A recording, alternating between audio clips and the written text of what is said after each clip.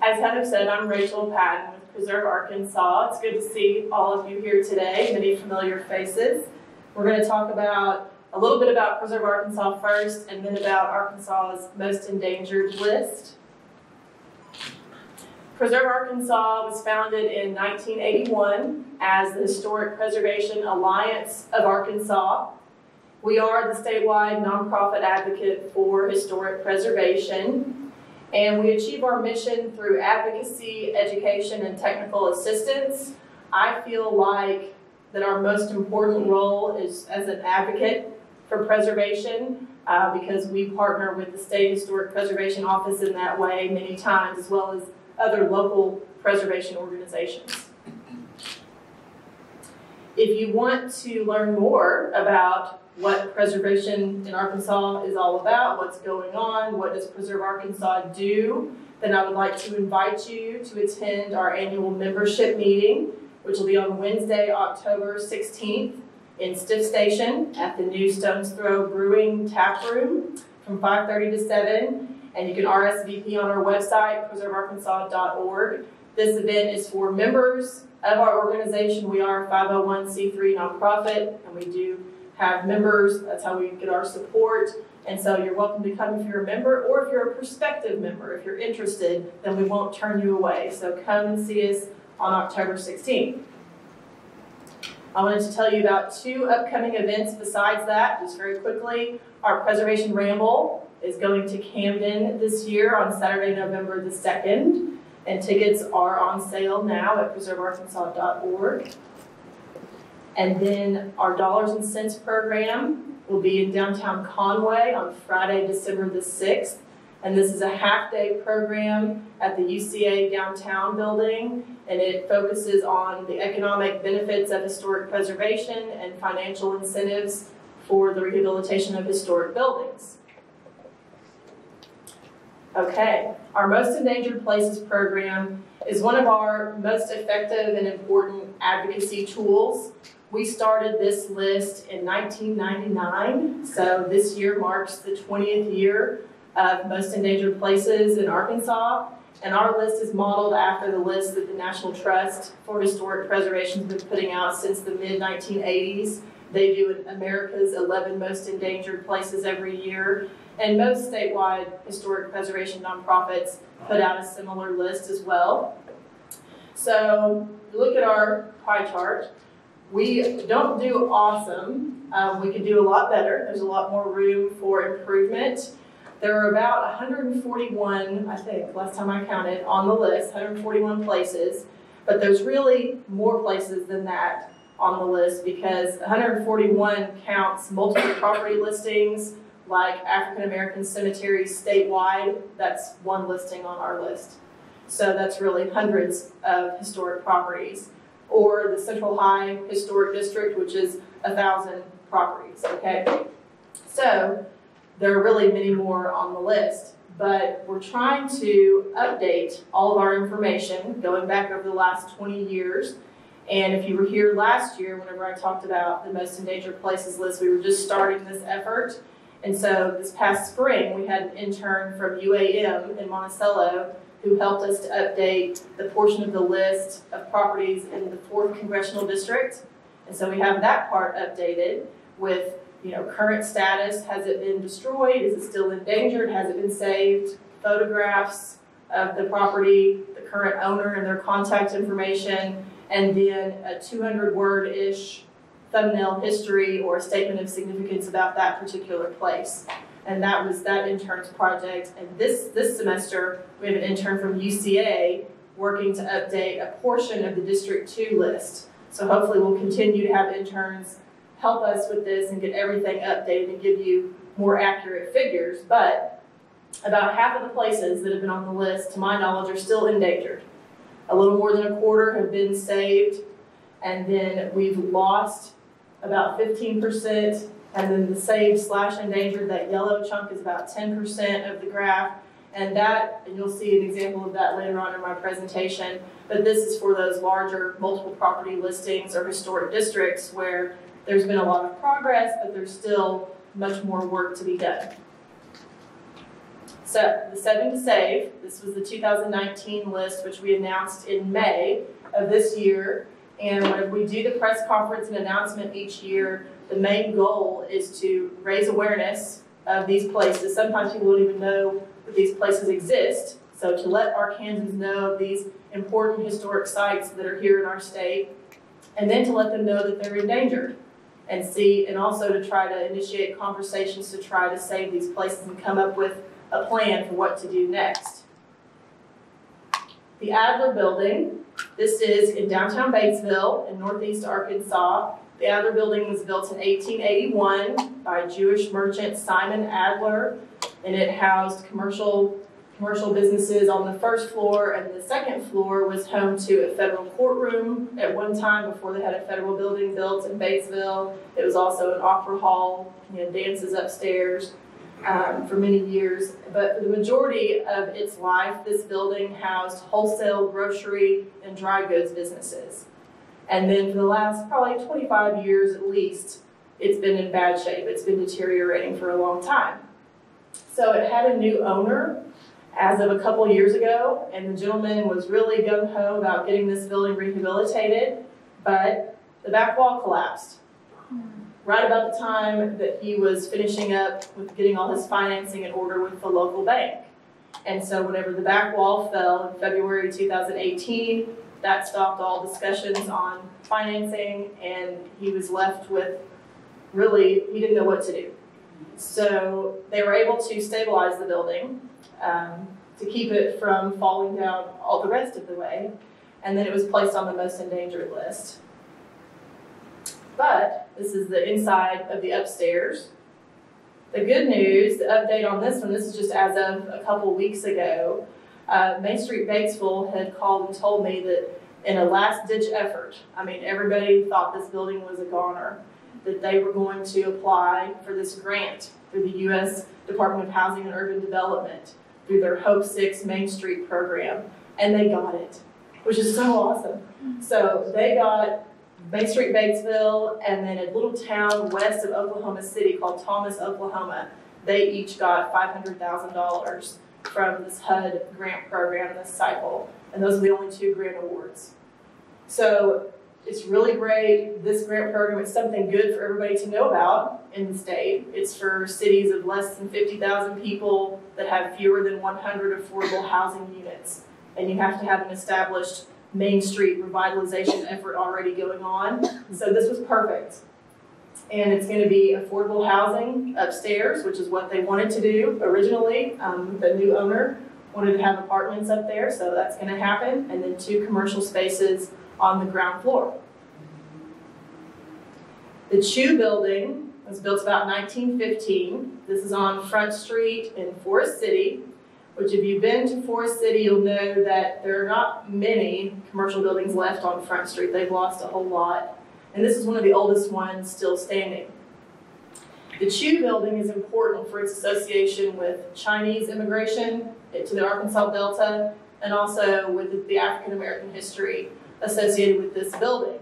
So it was owned by a Chinese family, the Chews, who leased one side to another Chinese family, the Howes, and they had on one side, you can still see the Howes Cash Grocery sign on the west side of that building. The Howes had a Cash Grocery on the west side, and on the east side, they leased it to the Harlem Theater, which was an African American theater during the era of segregation.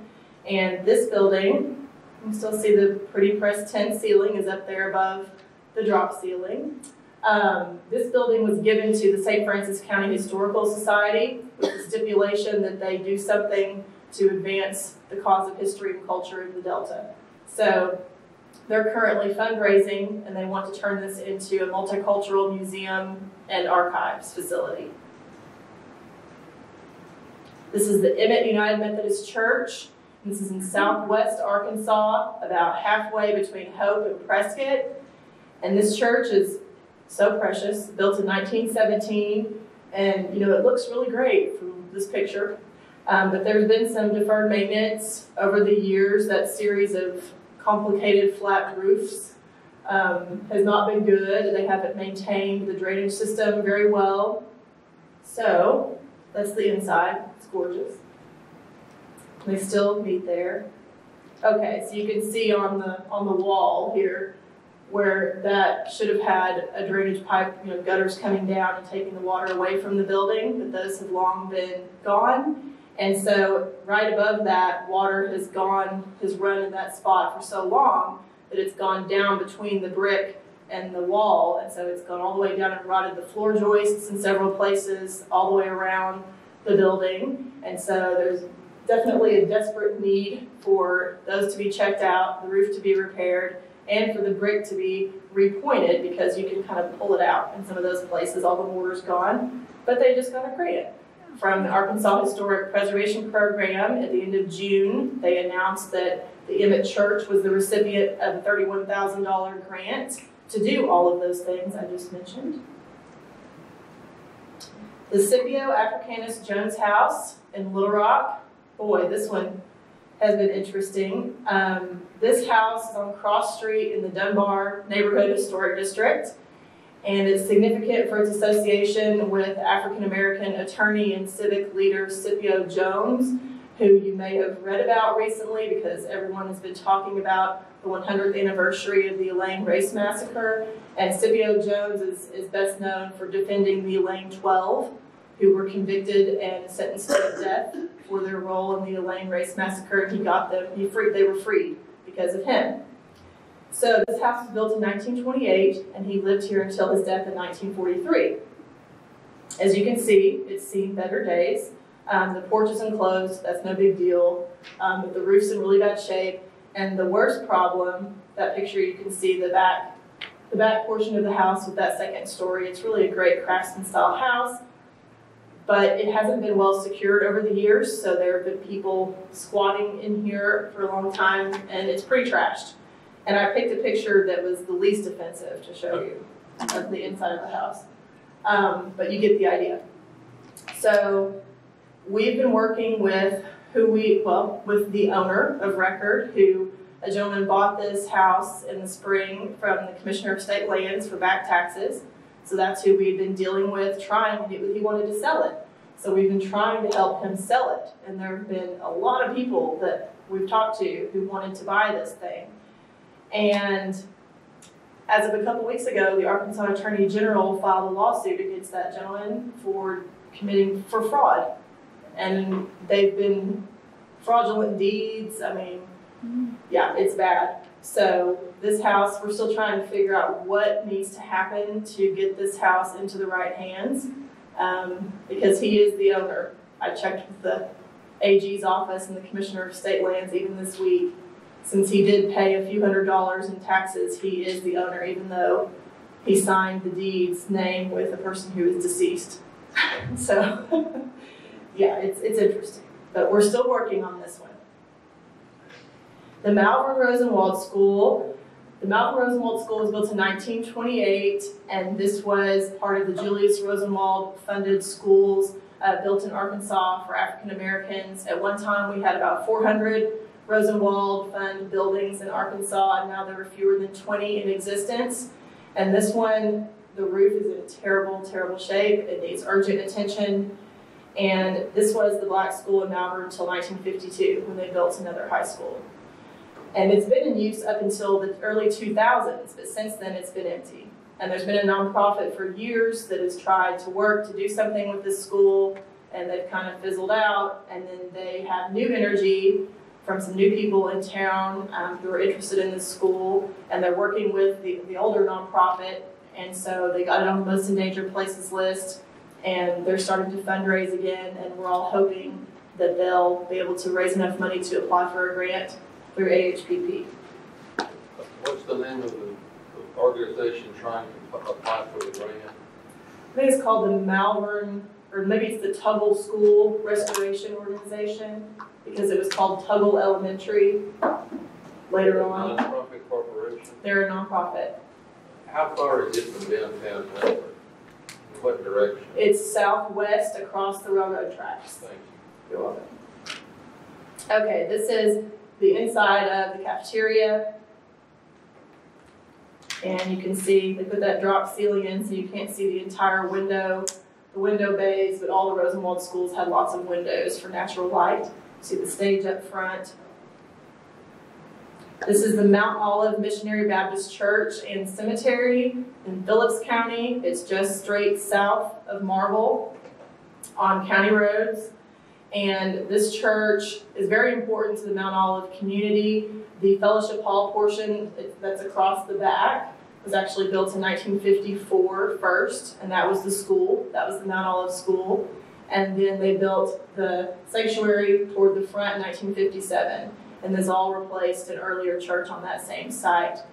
And it's very important to them, but they lack financial resources and their congregation is shrinking in size. So they nominated themselves to the list to try to get resources and information about how to save this church. The cemetery has many historic burials. It's still an active burial ground, but they've got all kinds of foundation issues with this church. And the Sanger Theater in downtown Pine Bluff. This building, built in 1924, is one of the most architecturally significant buildings in downtown Pine Bluff, or in Pine Bluff, period. Built by the Sanger Amusement Company, and this is one of the last great theater showplaces in Arkansas. This and the Rialto Theater in El Dorado are the two that I think of that are really of that stature. Whenever this opened, it could seat 1,500 people, and everyone from Southeast Arkansas went to the Sanger to see shows and movies. This one has also had some restoration efforts mounted, and it actually, by the mid-90s, there was a nonprofit organization that had it fixed up enough. They'd gotten one grant to repair the roof from the State Historic Preservation Office, and they had bought a new movie screen, and they had a new curtain and all these things. And they actually had a film festival in here from 95 till 2008. And then it got to where they just couldn't swing it anymore financially. And so it sat empty for a few years. And then in 2012, they gave it to the city of Pine Bluff. They got a second grant to fix the roof. And so the roof's in good shape. But as you can see, there's no electricity. That's why the pictures are so dark on the inside. There's another one. They've had trouble keeping vandals out of the building, so that's one problem. The other problem is there's still water infiltration, but it's coming from below somehow.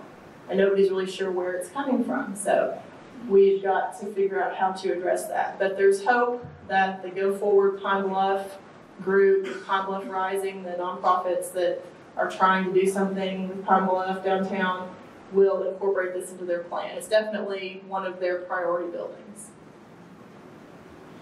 Okay, and then quickly I wanted to go through a couple places that you all will recognize probably, some places that were on our list in the past and that have been successful saves through the partnership of many organizations beyond Preserve Arkansas. But these were all places that were on our most endangered list at one point in time. The Johnny Cash Boyhood Home at Dias, whenever this was placed on the list, it was in private ownership and in a deteriorated state. And now, as you probably know, it's been acquired by Arkansas State University, and through their Heritage Sites program and many grants from the Arkansas Natural and Cultural Resources Council, it's a huge tourist attraction in Northeast Arkansas. The Rower Japanese American Relocation Center Cemetery in Southeast Arkansas. This was on the most endangered list along with the Jerome site. These two sites were the sites of the easternmost Japanese American relocation centers during World War II.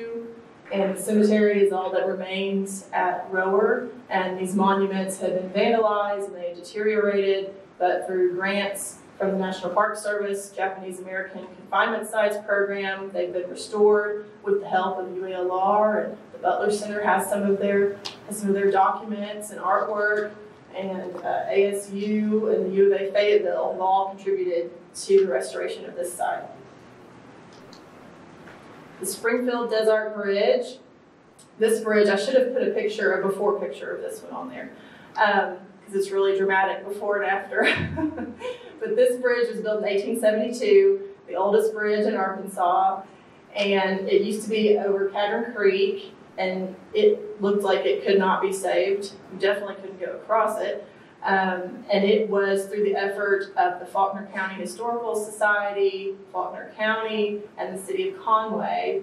They enlisted the help of a historic bridge restoration company from Iowa called Working Bridges. And they moved this thing from Cavern Creek to Lake Beaver Fork, just north of Conway. And it's been fully restored, and it's now in use as a pedestrian bridge. The Woodman of the Union Building, this is on Malvern Avenue in Hot Springs, and we've listed all of downtown Hot Springs on the most endangered list in the past, as well as individual buildings that are more significant landmarks in Hot Springs.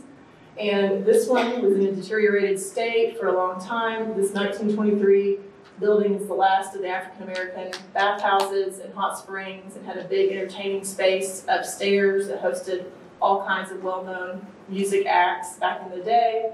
And this was privately rehabilitated using the federal historic tax credit and the low-income housing tax credit, and it's now low-income housing still. The Thompson Building, this one, in my opinion, was kind of the one that really turned the tide after the Majestic fire, after the Majestic Hotel burned in 2014. The Thompson Building was redone a couple of years ago, and this was a big project and is now a boutique hotel and restaurant. The Helena High School building, a similar story to some of these others I've mentioned. Wouldn't have thought that it could be saved, like covered in kudzu and a huge hole in the roof, but rehabbed with the federal historic tax credit and low-income housing tax credit, and it's now housing. The Mosaic State Temple, 9th and Broadway in Little Rock. This is the only original building from the Mosaic Templars of America corner that is left standing, and whenever it was put up for auction a few years ago, everybody was really worried that someone was going to buy that and put in a convenience store or some other kind of fast food restaurant because of its location near the interstate on Broadway. But through the advocacy of the nonprofit group that's worked with Mosaic Templars for years, and the Legislative Black Caucus and Department of Heritage, the state of Arkansas acquired this a few years ago, and they have rehabilitated it, so it is saved. Successful saves and more work to do. The Central High neighborhood, we've listed the whole neighborhood on the list. We've also done shotgun houses in Central High neighborhood and American Four Squares in Central High neighborhood. And there's been a lot of progress here, but as you know, if you live in Little Rock, a lot of work yet to do. So this is just one house before and after. Kind of hard to believe that's the same house, but it is. That's at the corner of Daisy Bates and Summit. But more work to do, and this is a recent one that we just were contacted by the homeowner a week or two ago.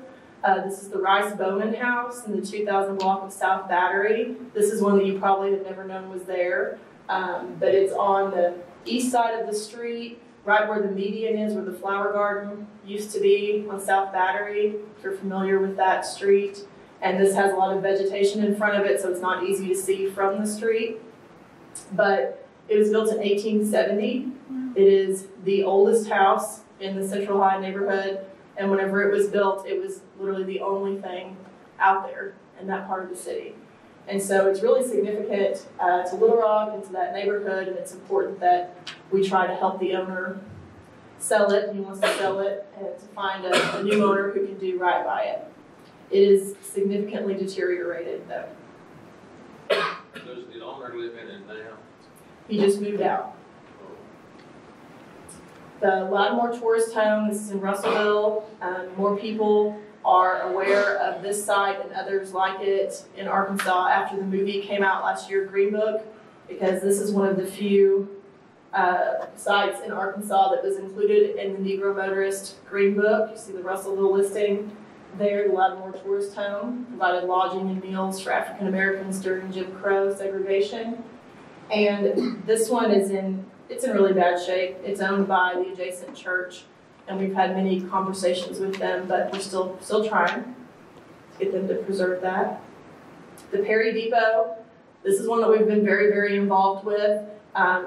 Probably 2 years ago now, we found out that the Little Rock and Western Railroad wanted to tear down this depot. and put a new metal building next to their other metal building for a new machine shop. And we were able to get the Perry County Historical and Genealogical Society involved, and through a lot of private fundraising, they were able to raise enough money to get it moved, because that was the only option, was to move it. And so it sat on that trailer, and this is the new side where it's going to go in the foreground of the bottom right photo. Well, there was a little flood this summer, but we were successful in getting them a grant through the Rural Development Office, through AEDC, and they don't usually give out grants for preservation, but this was for new construction of a community building site or rehabilitation of a community building site, which is what this is going to be used for. So they're going to pay, that grant was going to pay for a new foundation, repair to the floor joists, and to get it moved over to that new site. But then the flood slowed us down a little bit. But the water's gone, and it's fine, the depot's fine, and that fresh load of tons of shale has been brought in to sit where the new site is going to be, and to elevate it. It obviously needs to be elevated, and it's going to be moved over there hopefully soon. Ponder Drugstore, this is catty corner from Little Rock Central High School, and it was on our list last year. This is a probably 2011-ish photo of the building.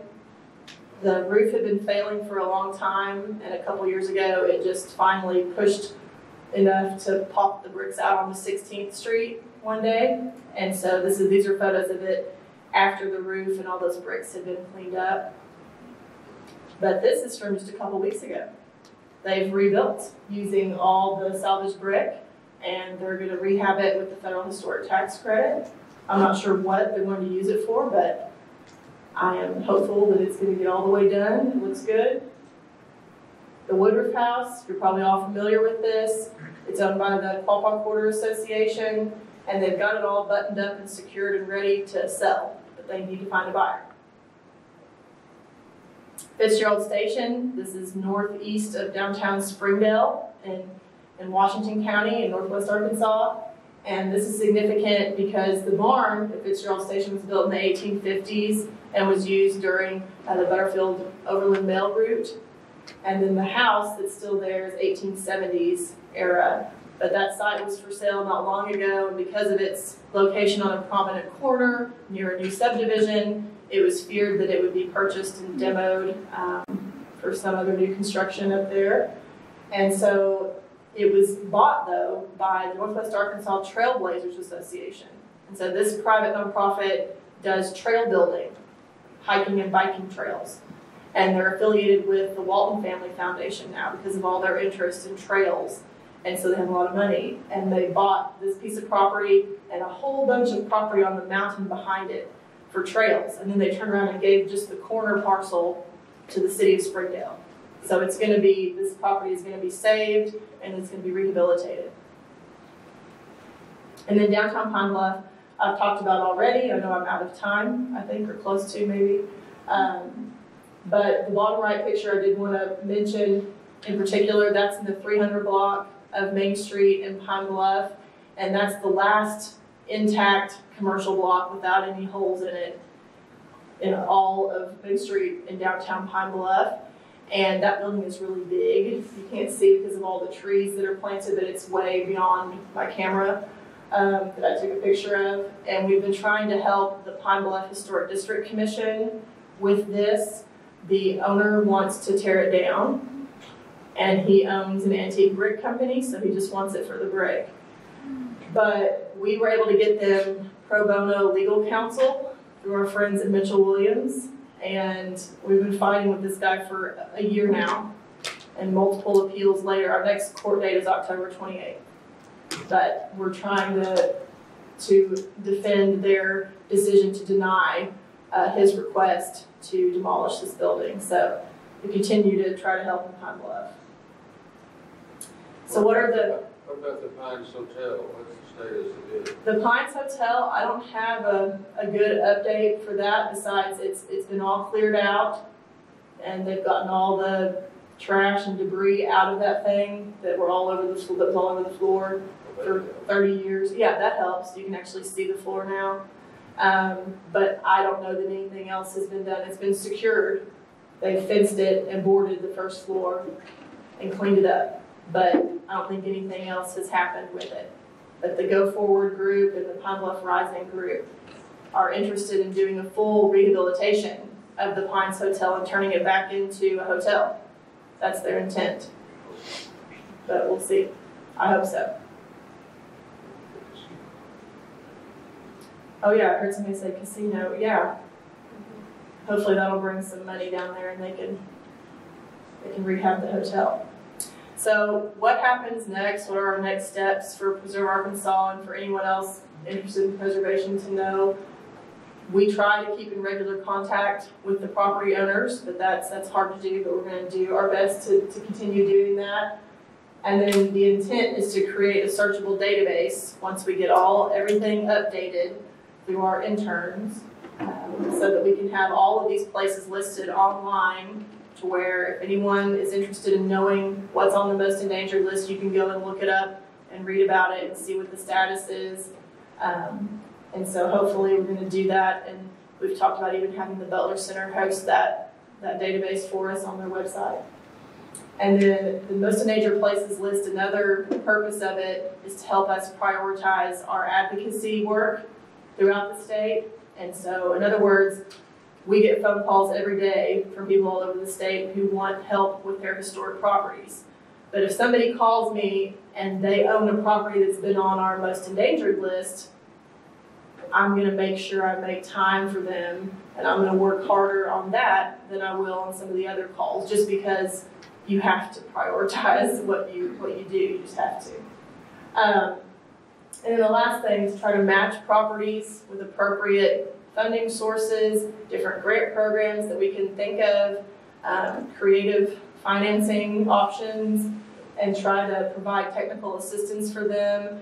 In other words, if they don't have somebody who has, the capacity or the time to write a grant, then I've done grant writing for some of these people. We try to help however we can. Does anybody have any questions? Yes, ma'am. What process do you use to determine, when you choose each year, the most endangered? How do you make that evaluation? That's a good question. She asked, how do we make the determination to whether or not something goes on the list? We put out a call for nominations each spring and ask the public to nominate places to the list. And then we have a selection committee that's different each year, that's made up of members of our board and our membership, Arkansas historians and architects, and somebody from the State Historic Preservation Office. And they review all of the nominations, and based on the level of significance of the property and the level of the threat, the degree of the threat, then they determine whether or not it should be on the list. But there are many places that are endangered, just as endangered as the ones I've shown you, that are not on the list, just because somebody hasn't nominated them. How many nominations do you get during the year? It just depends on the year. And that's why, you saw this year it was 7 to save. We try to think of some catchy alliteration for the list each year. But we try to keep it to 10 or less on the list, but we might get 15 nominations, you might get 5, it just depends on the year. Is the War Eagle Ridge stabilized, or is it still endangered? It's stabilized, it's fully rehabilitated. Benton County did that a couple years ago, and they won a preservation award from us for it.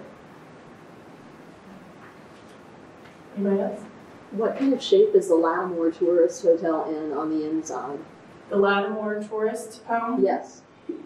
It's not in great shape. I think the staircase may have fallen a little bit to one side. The main thing is the roof and the front porch. The front porch looks like it's about to separate from the front of the building, and there's some bad spots on the roof. But I haven't been inside. I've just been up close and looked around. Is the church, are they at all interested in having it? It depends on who you talk to in the church leadership.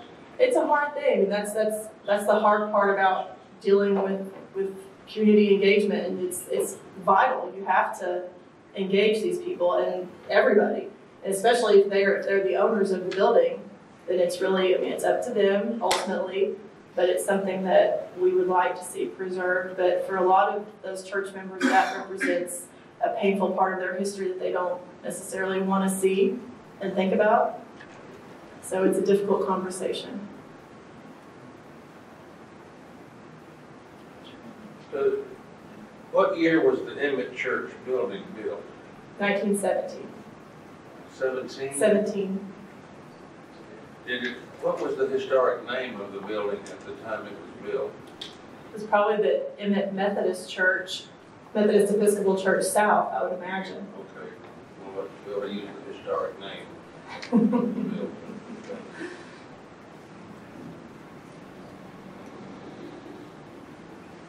Anybody else? Okay, thank you. Thank you.